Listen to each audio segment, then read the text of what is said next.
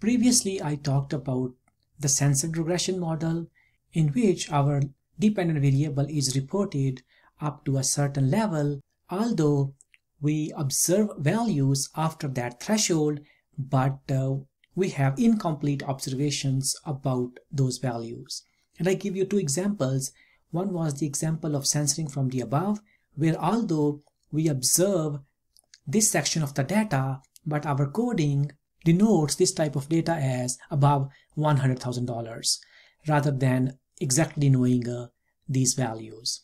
Similarly, I gave you another example where we censor our data from below, and although we have this segment of the observations in our data, but we code it as less than $10,000. In this video, I'm going to talk about the truncated regression model that differs from the censored model. In the case of censoring data, we do have information about this segment of the population. Our sample, this whole segment, including this segment, it was picked up randomly from the population. On the other hand, if we have truncated data, we restrict our attention to only a subset of the population before picking up this sample. For example, maybe our research question is to analyze saving behavior of people with income below $100,000.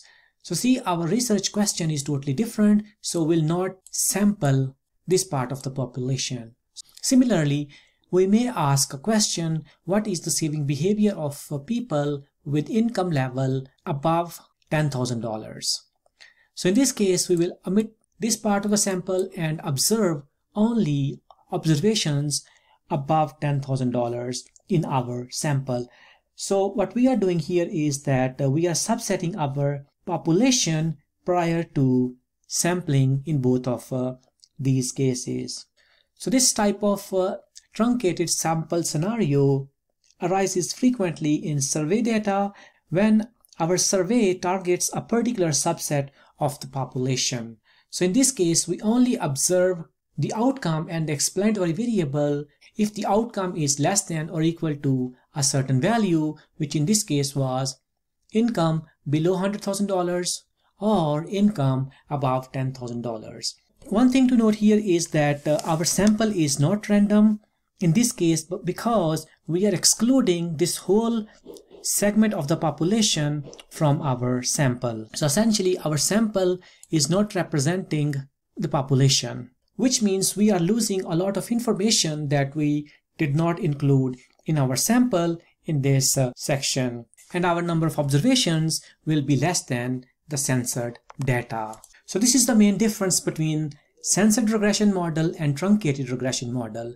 In the censored regression model, we do observe this part of the population, we pick sample from this part of the population, but we have incomplete information about the part of sample which is picked up from this part of the population. On the other hand, from the truncated regression, we entirely ignore this part of the population and do not pick a sample from this part of the population and concentrate only on certain range of values from the population.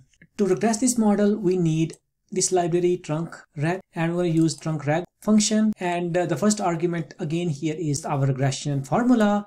And then remember this variable hours, it shows the number of hours a woman provided her labor services in the labor market. And the value is between 0 and about 5,000 hours. And there were 325 zeros in this data. So we're going to trunc this data from the left-hand side and ignore the sample which is equal to 0. So we are essentially estimating our sample in this part of the population which worked positive hours in the labor market. So we are not considering the women, those provided 0 hours in the labor market. Whenever you interpret these coefficients, you specifically say that this applies only to this part of the population. For example, in this case, you will interpret this as an extra kid at home reduces working hours of a woman by 318 hours, ceteris paribus, for the woman, those worked in the labor market for positive hours. This is the distinction that you have to make while interpreting these results. You have to specifically mention that this applies only to this specific sample. Alright, I'll see you in the next video to talk about the Heckman selection model.